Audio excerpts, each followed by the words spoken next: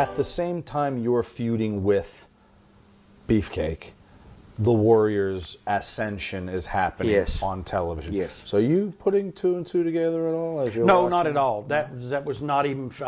You know, I to be perfectly honest, Sean, I didn't look around and see who they and how they were maneuvering other people, because at that point in time I was playing defense. I was protecting what little time I had left the best way I could, which was to then push harder, do more interviews, do better interviews. At that point, I think my interviews became better because I was more hardened now.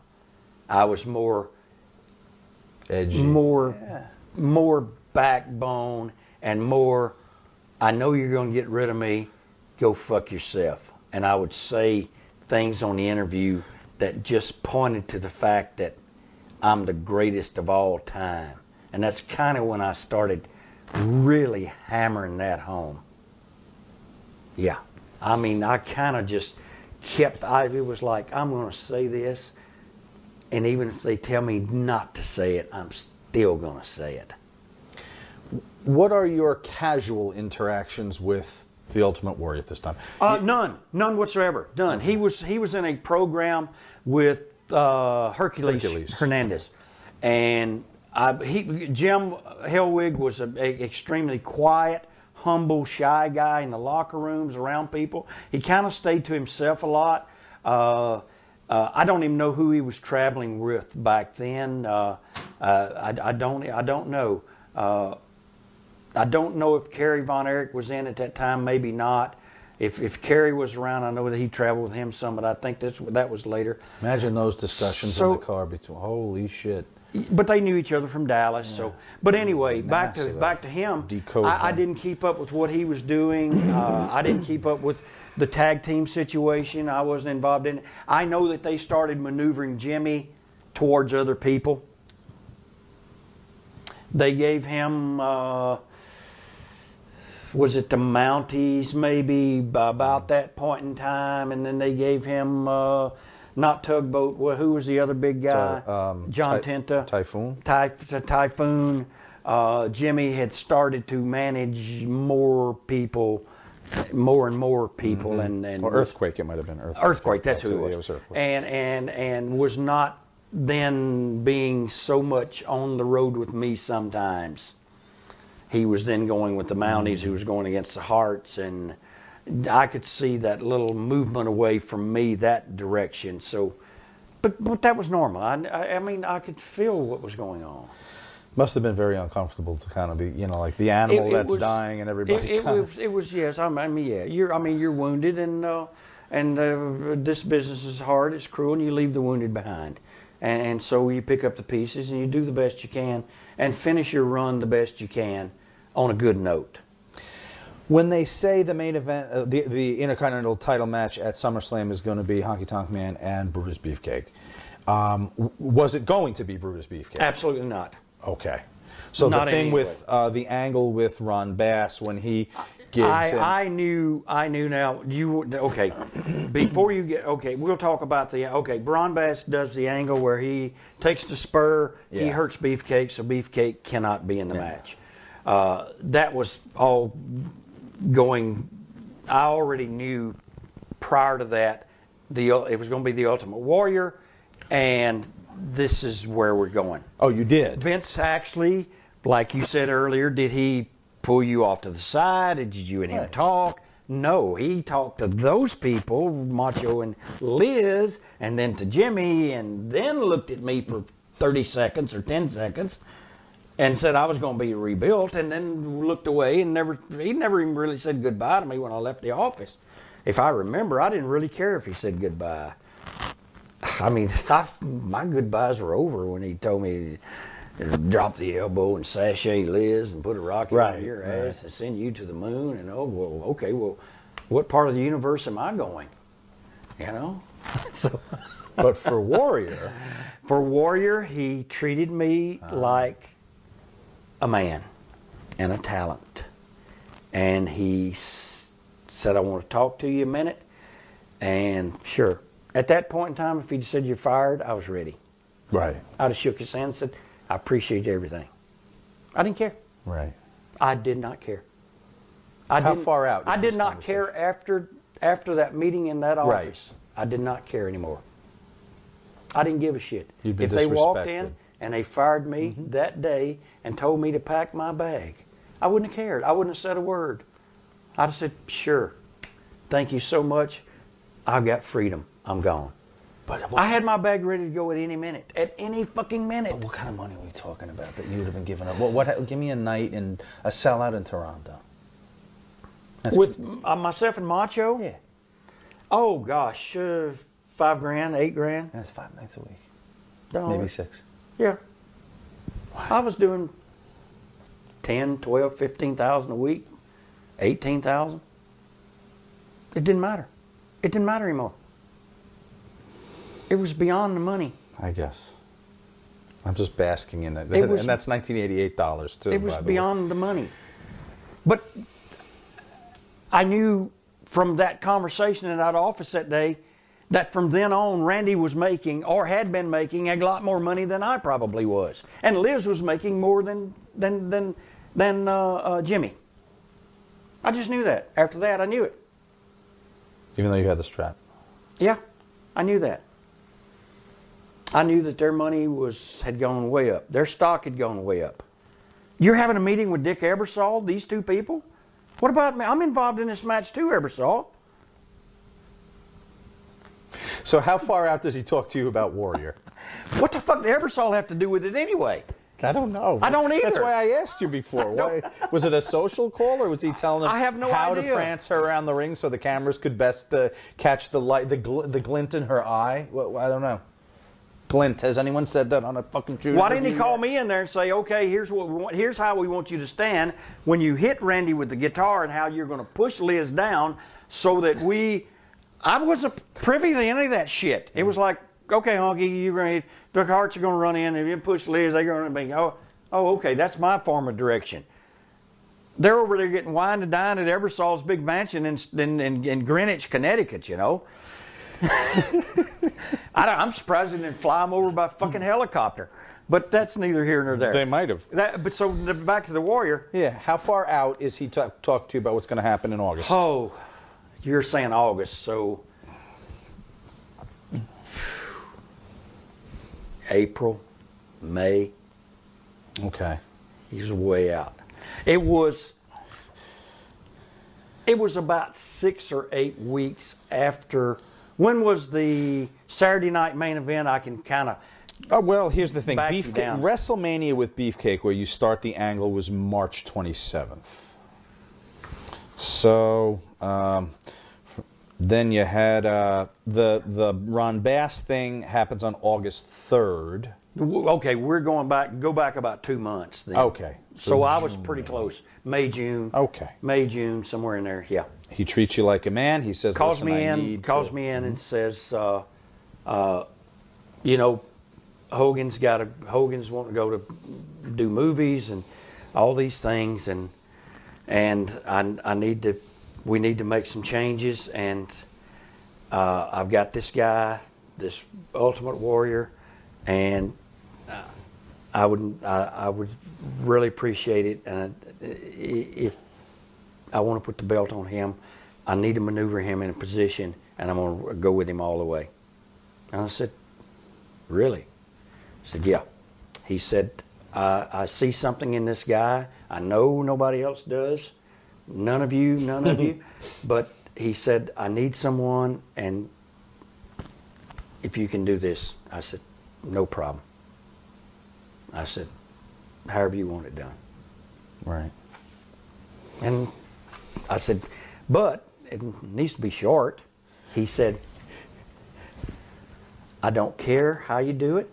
It's up to you. Okay. You do it your way. Yeah. I know you'll make it good. And that was it. Case closed.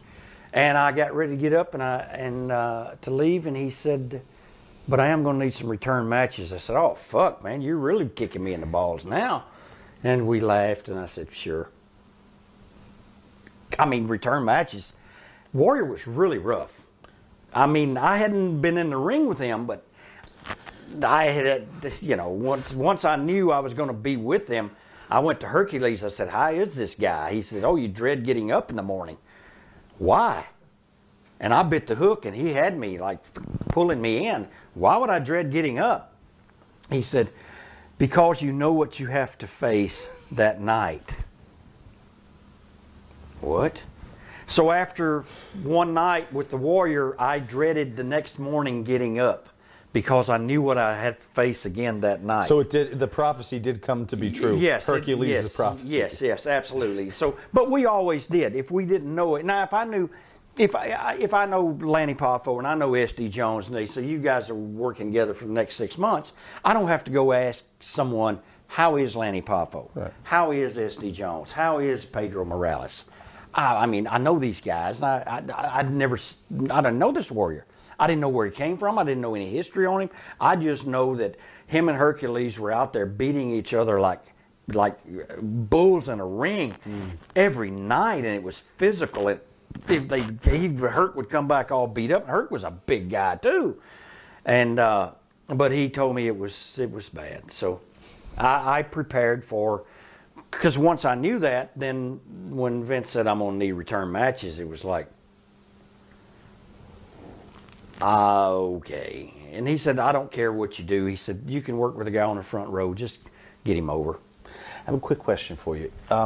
For television, so that they would have video of Warrior with the belt, what they did before the match, this is confusing, follow it. Yeah. They would do a taping before the title change. Yeah. First match, dark match, Honky would come out and lose to the Warrior, who would take the belt, so that he could appear on the tapings that night with a title, would make sense to the fans in the house.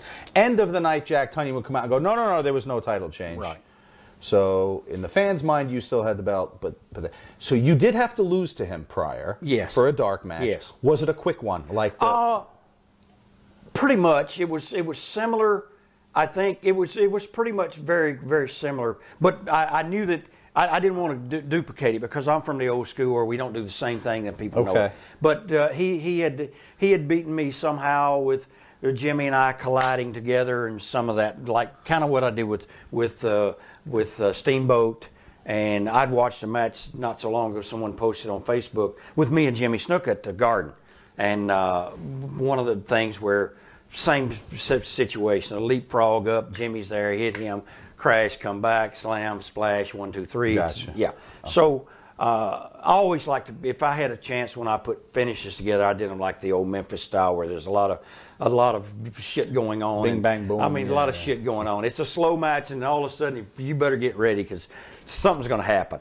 But I had lost to him on those TV tapings that way in different ways, and also to kind of get a feel for what might be the best way to get this over now, which was a good idea to get a little warm up with the guy before you actually go into a SummerSlam match where it's a big feature match. Yeah. Well, it actually wasn't a feature match, but me being the Intercontinental going against Beefcake, it had been it was a feature attraction, and they're going to run this guy out. So let's, I'm going to do my job and get the guy over. Mm-hmm. I'm not going to be a complete prick. I already had been by not doing the Saturday night main event thing. So I had a match scheduled with the Warrior on not with the Warrior on Terry Taylor on a Saturday night main event. Now, I didn't have the belt, I don't think. I'd have to go back. Okay. But they had promoted me against the Red Rooster. Mm-hmm. And did all the interviews for it, all the lead up and everything. And then the night of the show, they pulled the Rooster and said, "You're working with a Warrior, and we need to get him over." Now this is Saturday night main event on national TV. And I said, "Sure, no problem." He had the belt at that point in time. I think he did, yes. But they had me boxed in now to lose not on pay-per-view, but on TV again. Yeah. Yeah. Losing on a pay-per-view was not like losing on the syndicated network. It was a bigger deal to lose on nationwide TV, like a Saturday Night Main Event, or the syndicated shows, than it was to lose on a pay-per-view, because only a handful of people bought the pay-per-view. Right. Not millions of them like they do nowadays. 500,000, 600,000 people maybe back then. Who knows? That might be a good number. So there wasn't like worldwide pay-per-view. People around the world weren't buying it. Right. But they had me boxed in. No Because way. if I had said, well, no, I'm not going to lose again to the Warrior on Saturday Night Main Event in Tampa. I know it was in Tampa. I remember it very well. They would have said, pack your bag, you finished. I said, sure, no problem. Right. And I did it.